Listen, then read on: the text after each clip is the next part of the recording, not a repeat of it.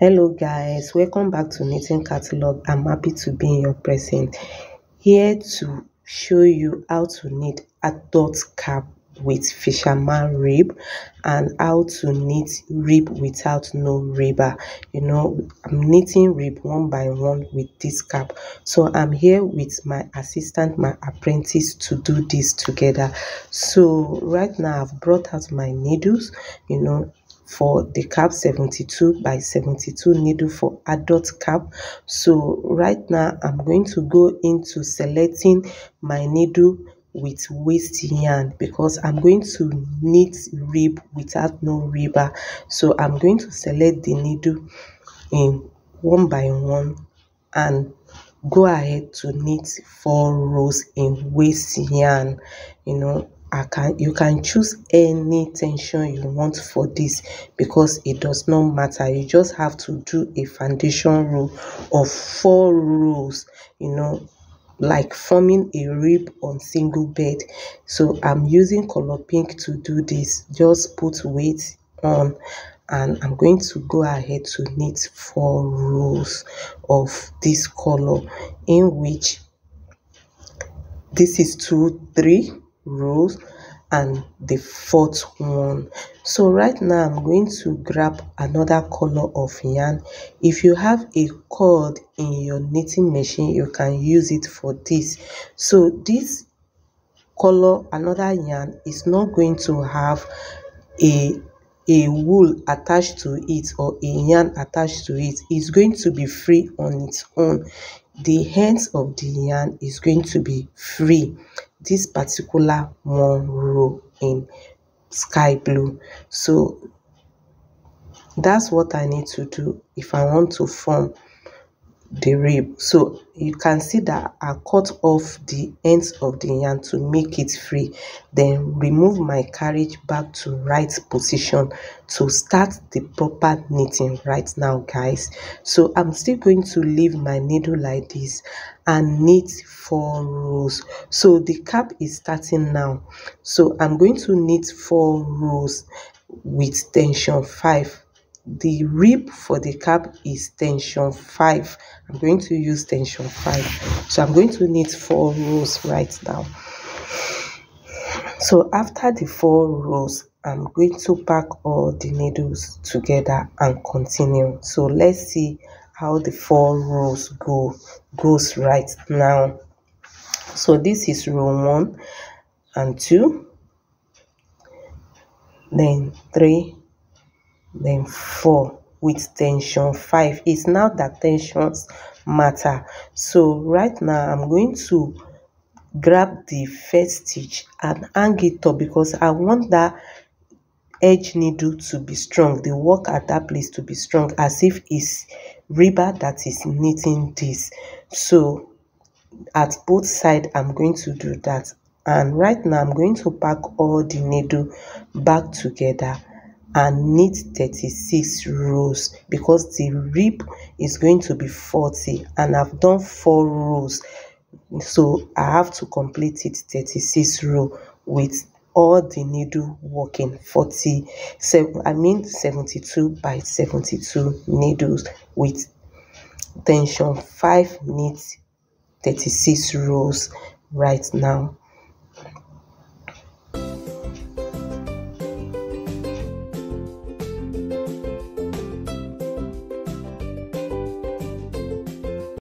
So the 40 rows all together from the rib, the milk rib, to the up of the work now is 40 rows. So right now I'm going to go into, unravel the stitches right now, losing them down, carefully losing them down. Then I'm going to lashes it up of the needle again, so that's knitting rib without no ribber. So this is one of the tutorial I said. The first one is knitting rib without no ribber. So I'm losing it down right now, down to the first 4 rows in milk color. So we are going to get to there and stop So you can see that, yes, that's the first row of the first 4 rows that I need. Then I'm going to jump to loop and go to the 4th one.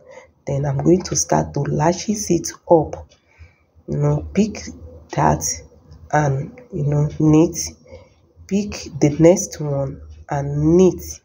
So this is the way I'm going to do this right up to the needle top. So just be careful, pick the right one and lashes it up to the up of the needle. So you can see what is going on, guys. This is how to knit rib one by one without no ribber.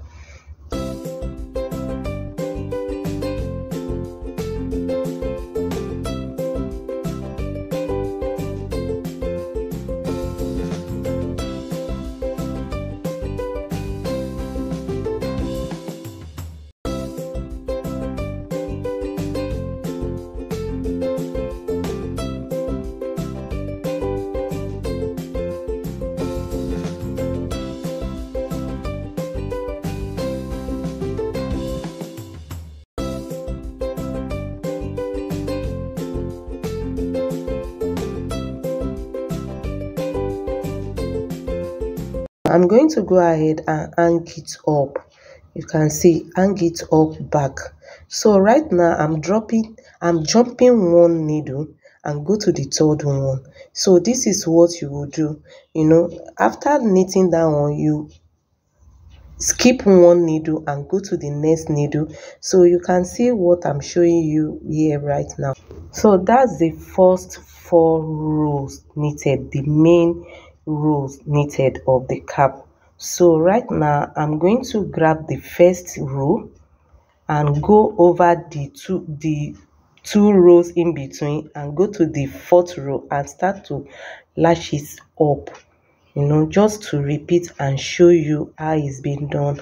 So you have to pick one after the other and start to lash it up to the up of the needle and hang it.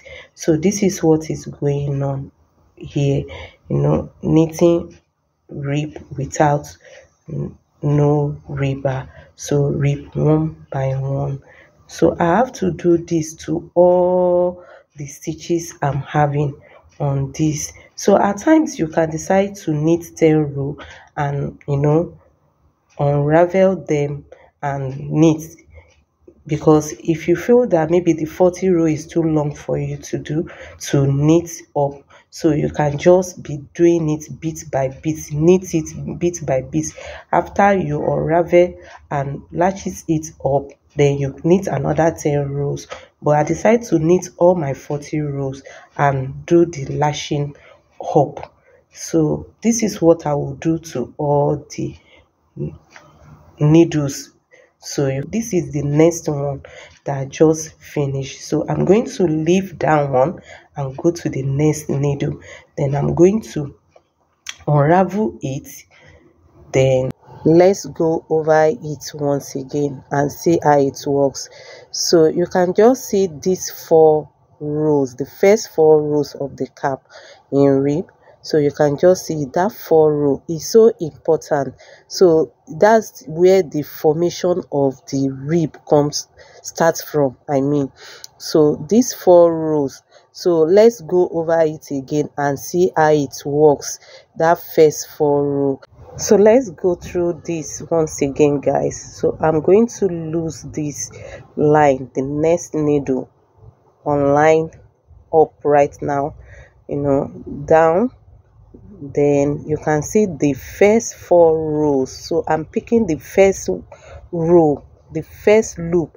Then I'm going to pass through the 2 at the middle and go to the last one, then start to knit with my cast off tools. So I'm going to pick each loop right now and be knitting them up right to the up of the machine down to the needle. So you can see right now going through the loop, knitting and getting to the needle to hang the stitch up right now.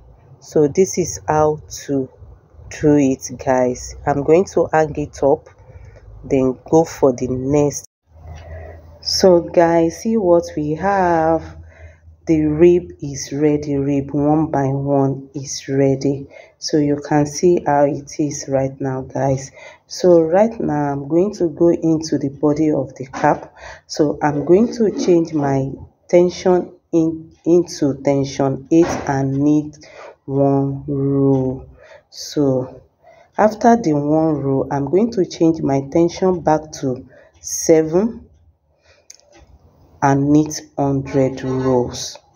So I'm going to go ahead and knit 100 rows. Right now we are now knitting for fisherman ribs.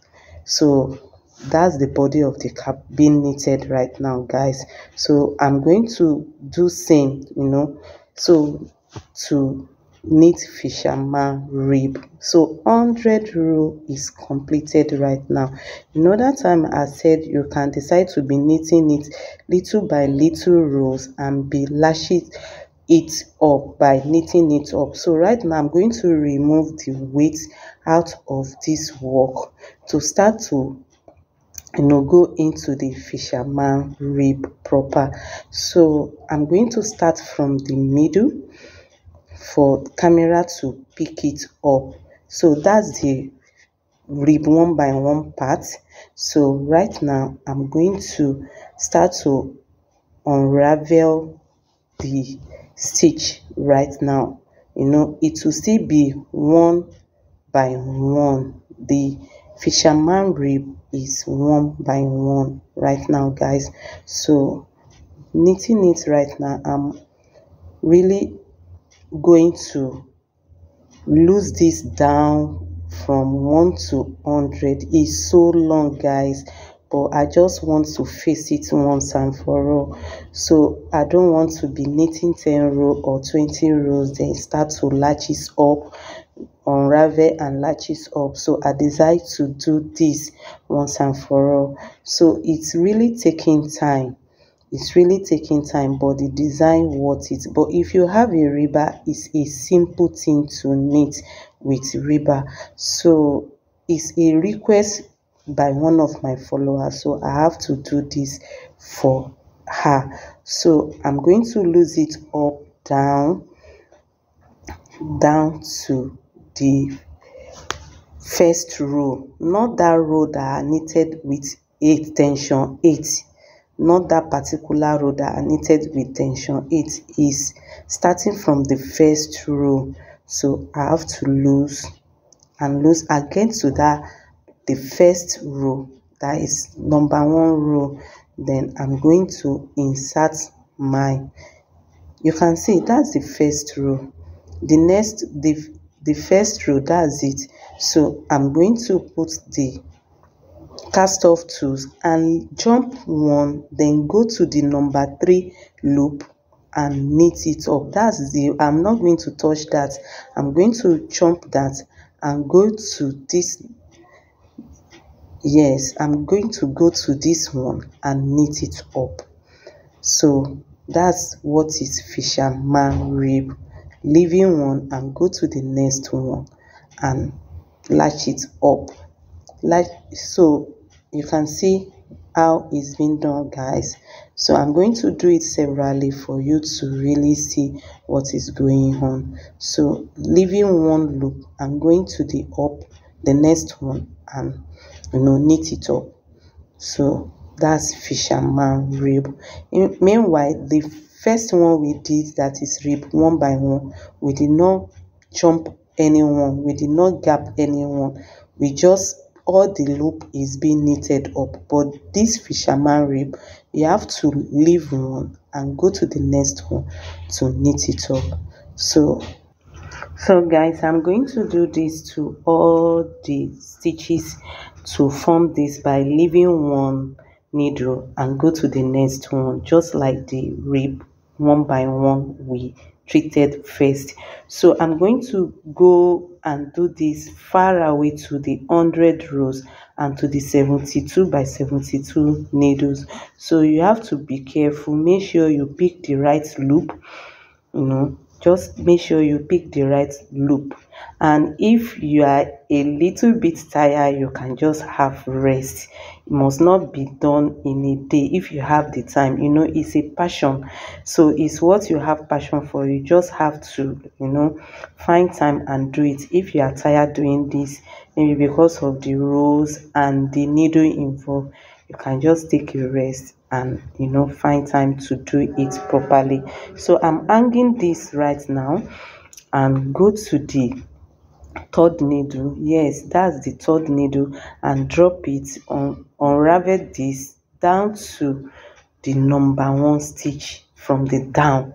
Then I start to lash it up again. So that's just it, how to knit fisherman rib. So let's see when it gets to down, how is the picking up of the loop is going to be once again.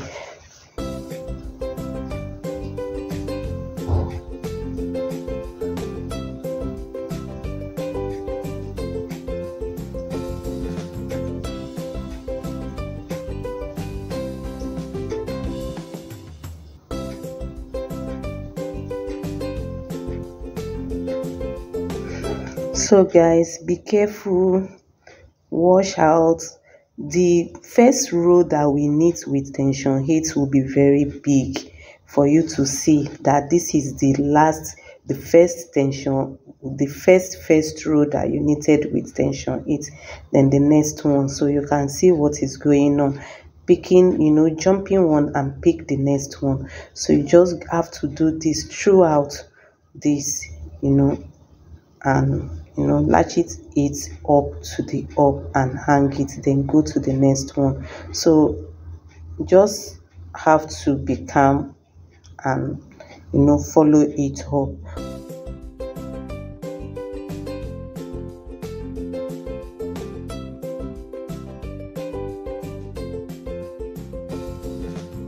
So you can see the last two, then you pick the last one, then you have to remain the last one you will pick, then hang it on. Then that's how it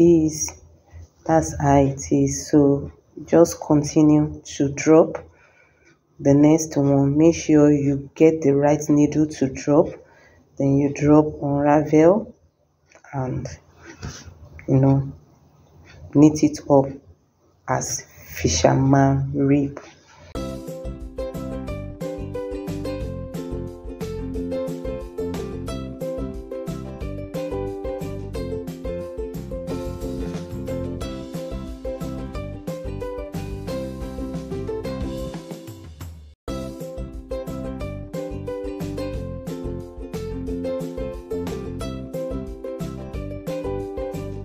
So guys, that's what we have.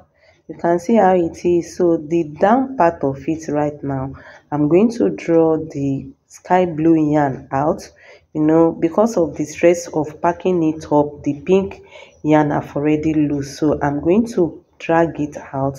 That's the work that the cord always do for you if you have cord in your knitting machine. So lose it up and the pink yarn fall off of the work. So I'm going to go ahead to the other side of it and remove the pink yarn. That's why the sky blue yarn have to have no ends, so it's for you to drag it out. So I'm going to change my tension to 10, and I'm going to knit 2 rows in loose tension, and the yarn is going to be very loose. Make sure the yarn, you supply the yarn enough to be very loose to knit these last 2 rows in tension 10, just to bind off. I must confess, it's not easy to knit this fisherman rib pattern on main bed. So that's why I involve my apprentice in this, so that but it's because of the passion you have. You like to try some design out. So pretty, so fluffy, so fine. I really love this pattern, so there's no regret at all or no time wasted. So I'm casting off right now, guys. So I just cast off that stitch, the first one. Then I have one stitch on my tools there. So I'm picking the second one. That's the third one, the fourth one, the fifth one. So I'm having 5 stitches there. So I'm picking the sixth one to cast all of them off. So you can see I'm casting 5 stitches off with 1 stitch. So I'm going to cast off that 1 stitch normally. Then I have one in the tools, so I'm going to pick one, that is the third one, the fourth one, and the fifth one. Then I'm going to use this sixth one to cast them off all. So you can see I have one already. Then cast that one off, just like that, just to make sure I have a curved edge of the top of the cap. That's why I'm doing this, so that it will form that brown shape of the top of the cap for me. It won't just be straight. So that's it. So I have one already there. Then I pick 1, 2, that is 4, 5. I have 5 there. Then cast it off. So that's how it is. So I'm going to cast this off normally. Then I have 1 stitch there, 1, that is 3, 4, 5. I'm fast. So that's it, guys. Just make sure you cast one out, then the remaining 4 stitches will be in your tools, and you use the last one to bind them off or cast it off. So let's see what we have at the end of this casting off.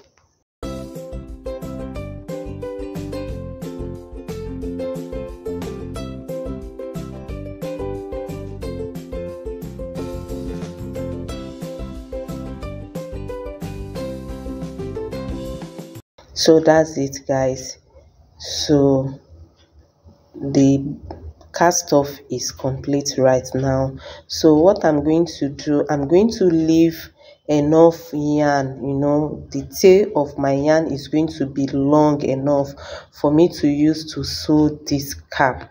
So that's it. That's why I'm having enough yarn along with the cap. So I'm going to use it to sew the project. So that's it.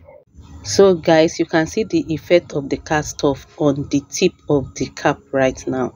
So I'm going to sew the side seam down, then gather the top of the cap, and I'm going to attach pom pom onto the top of the cap. So guys, this is lovely.